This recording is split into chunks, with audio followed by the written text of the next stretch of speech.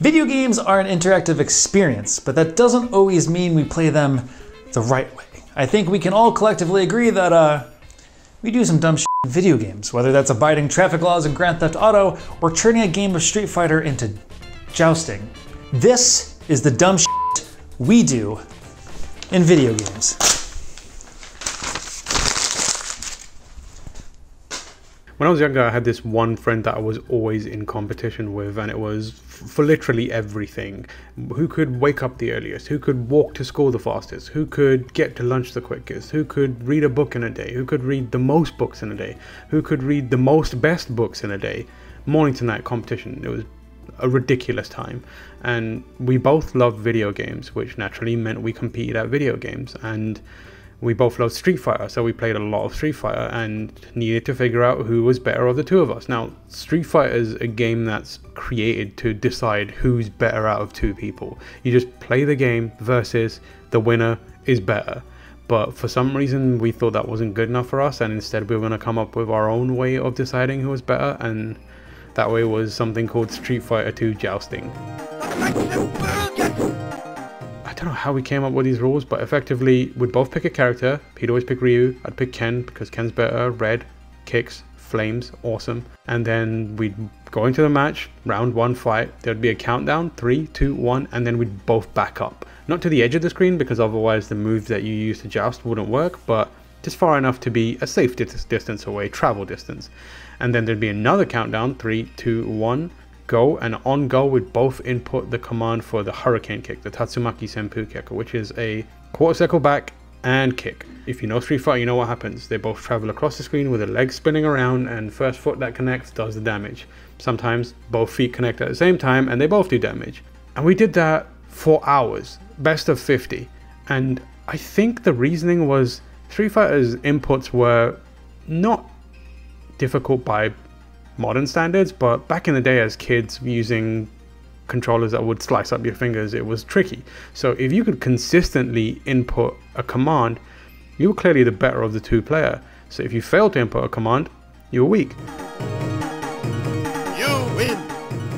And it was a monumental waste of time, like bad use of a life, a child's life. Even as a kid, I probably knew that, but couldn't face it.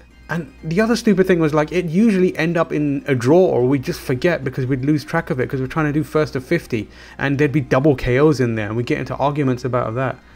We were stupid kids and we did a lot of dumb stuff while playing video games, and this was one of them.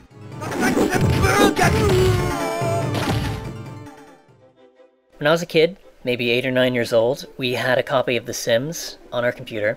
And I had a character, and my sister had a character, and my brother did, as well as our next door neighbors at the time, who were roughly the same age as us. And I had a pretty big crush on my neighbor.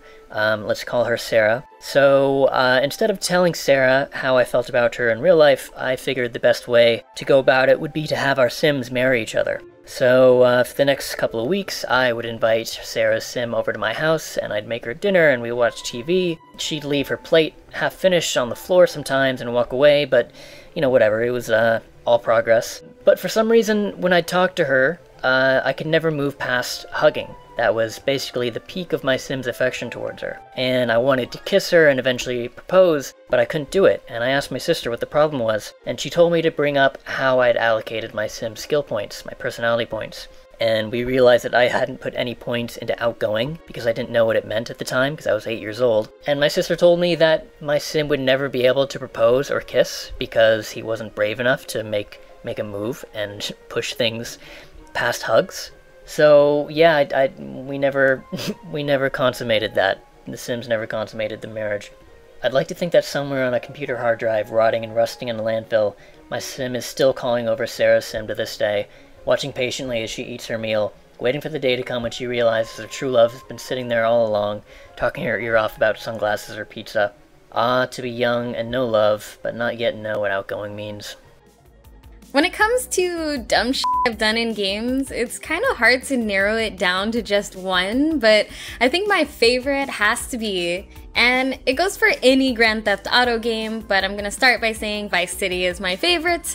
But in Grand Theft Auto, there's just something about abiding all the traffic laws and driving like an actual law-abiding citizen.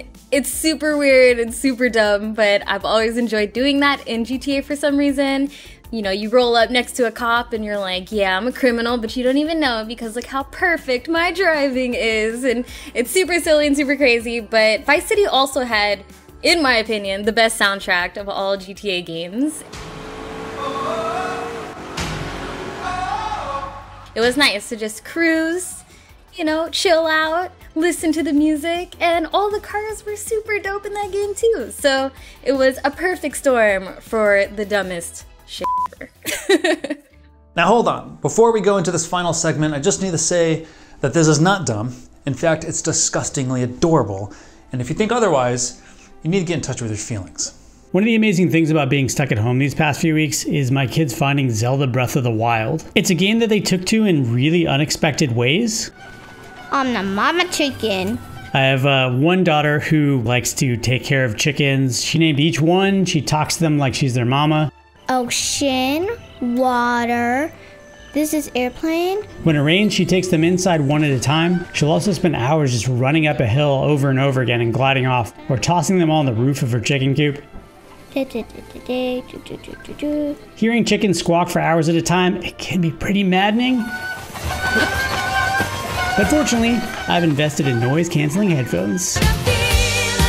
When not doing that, she's up at Goron Hot Springs, setting her underwear on fire. Oh, Black Spout, I'm gonna set on fire. And then jumping in the pools, which fortunately put out the fire and give you your health back. Meanwhile, my other daughter really likes horses, like quite a lot. When you get your horses, they actually tell you if they're gentle temper. Our only ungentle temper one, and it's Glitter Force Sash. Her tempered is wild tempered. She gets up early every morning and feeds them, takes them for walks, makes sure that they're exercised. She does an agility course on a hillside, and generally keeps her horses happy and fit. She's also filled the entire inventory with dishes she's cooked. Every time you make just food, it actually is really gross. What it does is, right, like it just does like black stuff all around it, and it like makes a farting noise. My kids do really, really silly things, and it keeps them entertained for hours. And that is only a glimpse of some of the ungame-like things we do in the games we love. But it doesn't stop there. I know you do dumb shit. Don't lie to me. I know you do, and I want to see it. So if you'd like, send it my way on Twitter at Kurt_Indovina. Or you can just jump in the comments and leave your own story. I know I, for one, don't want to admit how many baguettes I've shoved down the mailing tube in Grim Fandango just simply because I can. Also, if you're itching for more of this, there's actually an article that you can check out in the description below of all the other dumb shit we here at GameSpot do in video games. Anyways, that's it. Thanks for watching. See you next time.